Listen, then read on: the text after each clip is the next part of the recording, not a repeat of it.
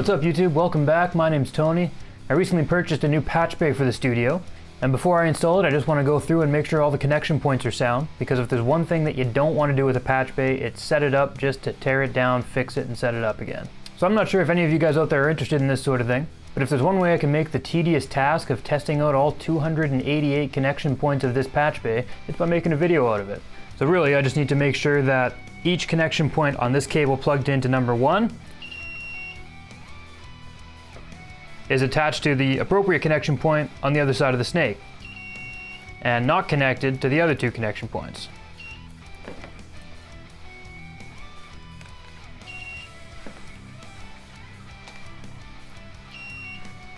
There we go.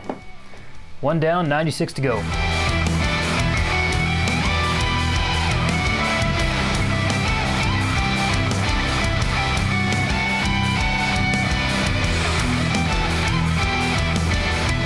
So for the first 8 channels of this, my outputs from my Motu are already on a TRS connection. That's great. Second 8 channels were going to be an XLR connection to come out from my Behringer unit, but the last 2 are TRS cables.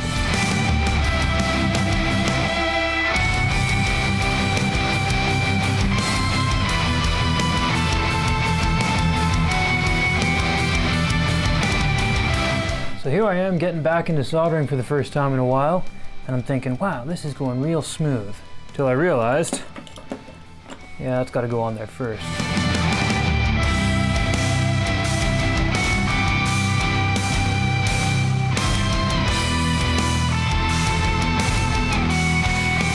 So sometimes you get a little too comfortable with your soldering iron. I just did that, burned the crap out of 2 of my fingers.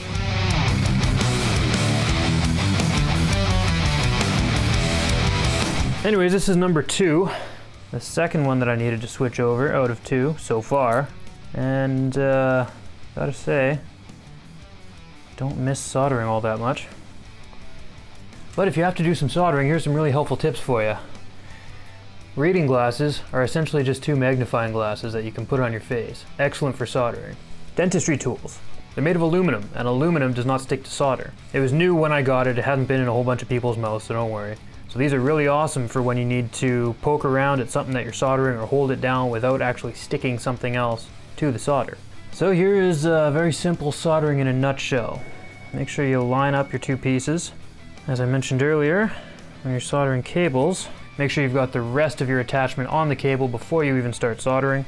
These little claw hand things are great to hold your bits together. Make sure your soldering iron stays clean. You get a whole bunch of buildup on there, that'll make it incredibly difficult to actually make your solder melt and stick and all that good stuff. Once it's clean, your joint's in place, you want to tin the tip of your soldering iron. Get a little bit of solder on there to help the existing solder on here melt. Always remember that when you're soldering, the idea is to heat up the work, not just to melt the solder. You want to heat up the parts that you're going to be soldering together, melt the solder on the work, so on the piece that you're actually soldering together, not on the soldering iron. Let it flow nicely over the joint, and take the heat off. Let it dry naturally. If you blow on it to cool it down, you'll get what's called a cold solder joint, and it won't be very strong. There you have it, the more tedious part of audio engineering. I don't expect this to be the most thrilling video I'll ever make, but yeah, at least it's entertaining me right now. I'm gonna let that cool down and go and get some fresh air, because apparently this room isn't as well ventilated as I thought it was, even with a fan on. I'm starting to feel those fumes. Oh, case in point.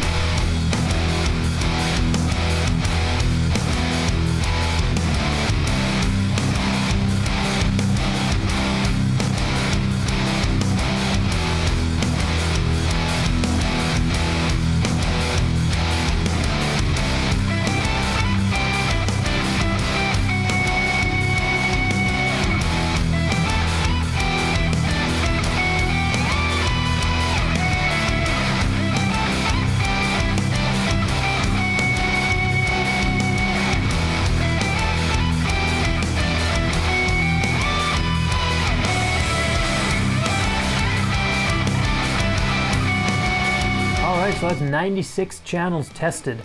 There was 2 of them that I replaced the tips on, and there's one ground up here that I had to resolder back on.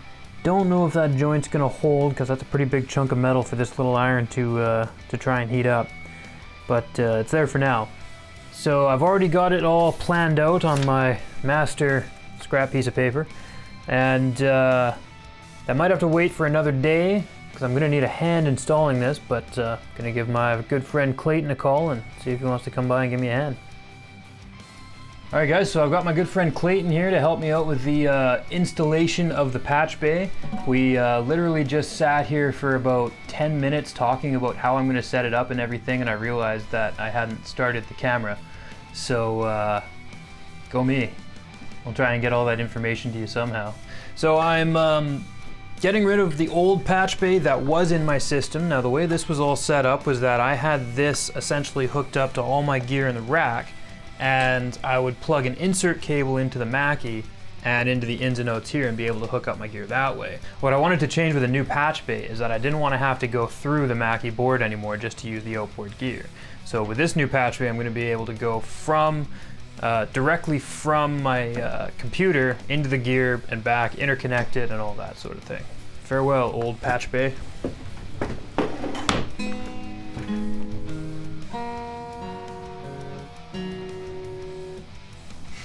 Well done. Okay, so let's start feeding these cables in.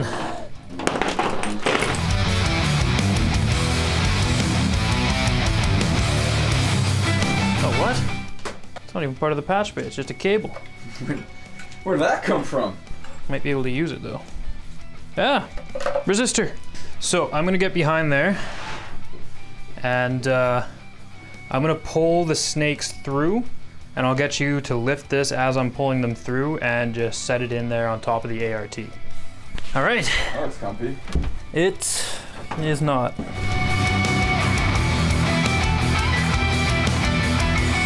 Now, I've got bad news though. It doesn't seem to want to sit in properly. In fact, I think I'm gonna just go make some Patchbay stuff. let's see what we can do, if I may. Well, are you doing that? Are you doing that? Oh my god, you're doing that. You'll never get that out. May as well throw some rack screws in there. Yeah, you don't even need those. Pressure fit.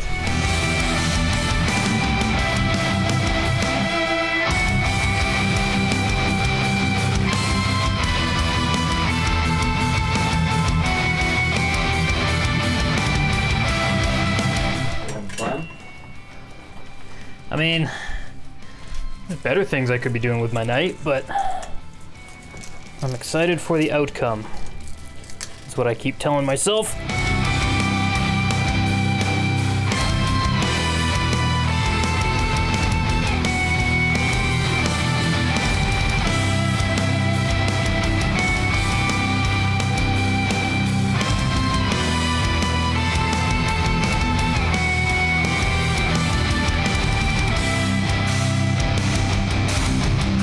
Well, the studio is still a mess, but the Patchbay is installed.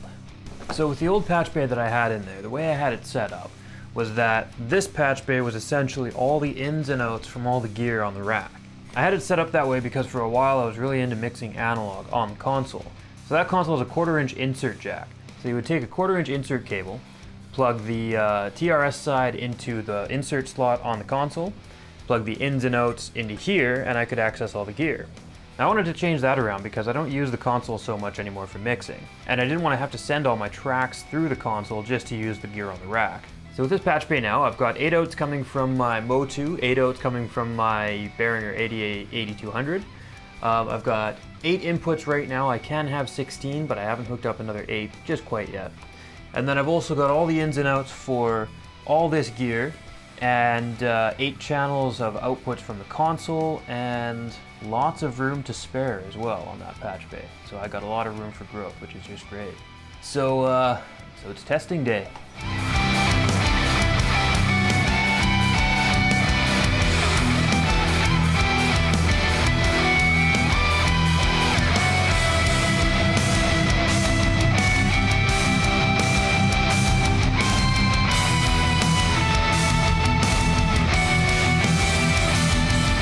thing about this Patchbay is that it is full normal.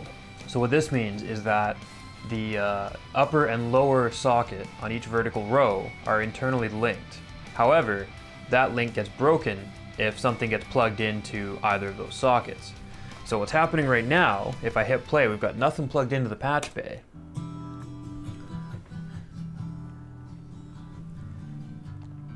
But because I've got audio sending from number 3 out and returning to number 3 in, it's automatically connected by number 3 to my third unit here. I say third unit, but I've got the compressor here as 1, I've got the EQ here as 1, and then this would be number 3. But if I take this cable and plug it into 3, that breaks the connection. Or plug it into 3 here, that also breaks the connection. Pretty cool. It saves me a lot on patch cables.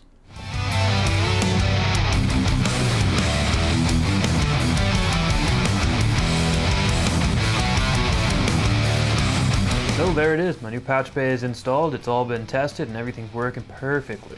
I couldn't be happier with how it turned, well, I could be slightly happier with how it turned out, because now my little rack spacing bar doesn't fit in there anymore. It was a pretty tight fit to begin with, but now I don't think I'm going to be able to squeeze it in. But hey, it's more about function than form, right? And this Patchbay is functioning perfectly. Well, if you made it this far through the video, thank you so much for watching. You know the drill, subscribe, notification bell, all that stuff. I'll see you in the next video.